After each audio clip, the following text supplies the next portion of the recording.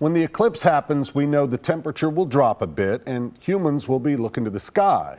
But how will it impact plants and animals? News Channel 5's Jesse Knutson visited the Nashville Zoo and Cheekwood to see how nature will respond. At Cheekwood, the focus is usually on the flowers, but on the 21st, many people will ignore the blossoms and turn their eyes to the skies. Usually closed on Mondays, Cheekwood will be hosting an eclipse viewing party.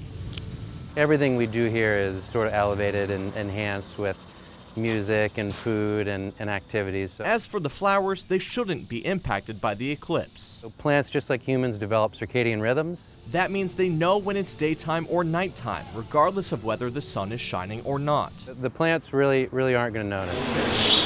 But what about other things in nature, such as animals? Now here at the zoo, they're asking for your help to observe anything the animals may do strangely during the eclipse by either sharing on social media or on a special app.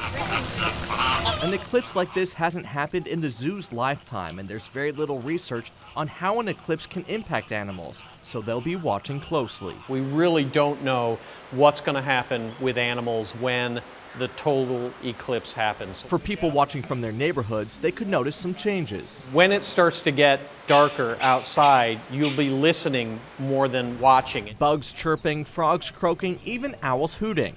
But at the zoo may be the best place to see animal behavior firsthand. We have birds that may start nesting. We have some animals that may start pacing or moving into their evening areas. The first 5,000 guests will get free solar eclipse glasses at the zoo. But when their eyes aren't focused on the eclipse, the animals could provide a show, and crowdsourcing what the guests see could give experts a new idea of how an eclipse impacts the animal world. So you have about an hour and a half leading up to that to really observe animals as it becomes this false night, and then again as it becomes a false dawn again after the total eclipse. In Nashville, Jesse Knutson, News Channel 5.